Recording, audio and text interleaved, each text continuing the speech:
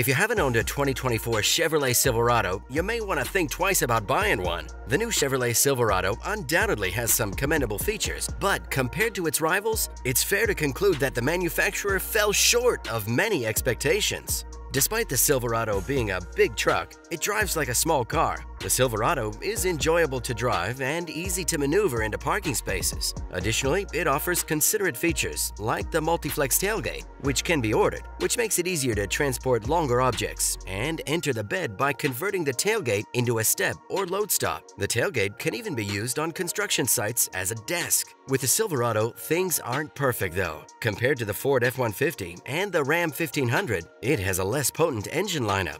A more opulent cabin is also featured in the GMC Sierra. That's all great, but now let's look at the 7 issues most 2024 Chevrolet Silverado owners find most frustrating. Outdated interior in base modes. The current version of Chevy's full-size pickup was so obviously flawed from the minute it was shown. The company hurriedly launched the latest generation to keep up with competitors. Thus, there was no time for interior renovation. The dashboard design stayed the same instead, and it did so up until recently when the midsize cycle redesign finally introduced a new, much more contemporary dashboard design. However, a new interior was not standard on all trim levels of the redesigned Silverado. The simplest model still had an outdated cabin without a fashionable design and a small infotainment screen. This essentially means that getting a modern interior design will cost more, which turns off potential Silverado buyers. Furthermore, remember that conditions are far from optimal, even if you're ready to pay more for a finer interior. Aside from the sizable infotainment screen, appealing dashboard layout, and marginally enhanced ergonomics, when compared to the competition, a few things still feel below average, and the choice of materials is particularly lacking. Simply put,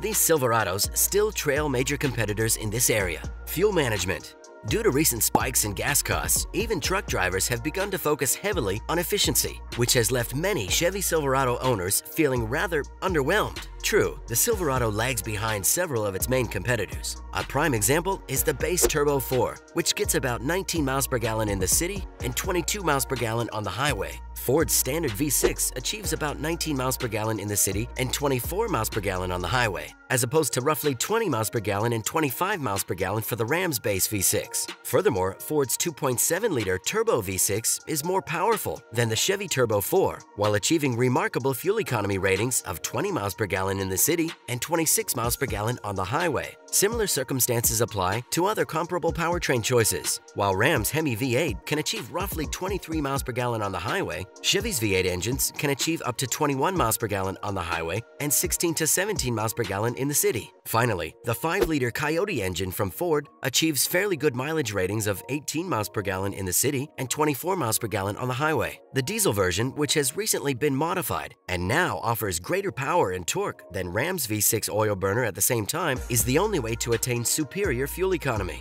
Product quality. Pickups from just a decade ago aren't comparable because of how far modern vehicles have come in terms of ride quality. The Silverado is no exception, and compared to some models from earlier generations, it is unquestionably a far nicer car to drive. The Ram 1500, which revolutionized the pickup category with its multi-link suspension system, is one of the primary competitors. It's more agile with significantly less body lean through corners, but not everything is perfect. On the other hand, Chevy's pickup still uses reliable leaf springs, a technological answer that has existed since the beginning of pickup trucks. There are a few well-known downsides to the technical approach, particularly in terms of comfort. There's a lot of bounce, especially when the cargo bed is empty. Even though some competitors, like the F-150, also rely on leaf springs, they seem to be able to smooth out road irregularities a little bit more. To be honest, this chassis does offer several advantages, one of which is maneuverability. When you're in the driver's seat, this pickup handles confined situations reasonably well and appears smaller.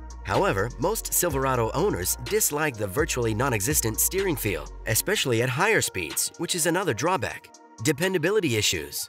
Unquestionably among the most dependable pickups available, the Chevy Silverado is not faultless. One of the first things to remember is that most Chevy engines are somewhat oil-hungry, so it's crucial to regularly check the oil level to avoid significant engine damage. There have also been reports of selector switch failure and issues with the four-wheel drive transfer case position sensor. Additionally, a lot of customers noticed shifting flares when accelerating as a gearbox problem. Even though some of these problems can be rather inconvenient, the Silverado is generally a pretty dependable vehicle that consistently outperforms the competition in this area. A few additional problems have also been recorded, such as the failure of the start-stop system, sound system, and various in-car electronics. Adaptive cruise control has bugs. Modern pickup trucks can be customized with a wide range of tech and comfort options, making them the perfect companion for SUVs and crossovers in many ways. One of them is the quality of driver aid features, which the Silverado has enough of. In this regard, it may be fully equipped with a variety of cutting-edge technology. However, not all of them function flawlessly. One of those is adaptive cruise control. It contains some problems that aren't only bothersome,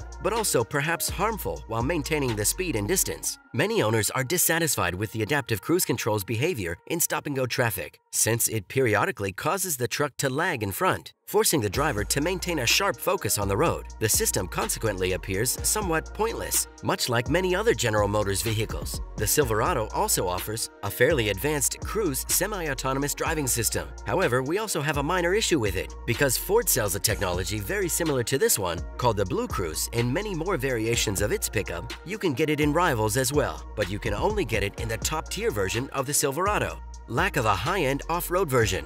A good off-road version of Chevy's full-size truck was something the automaker resisted offering for a very long time. The Trail Boss variant did have some off-road modifications, but it was still far from an ideal off-road vehicle. As soon as we first saw the Silverado ZR2 a couple of years ago, everything significantly altered. The Ram TRX and the Ford F-150 Raptor appear to be ahead of this capable pickup truck in terms of features.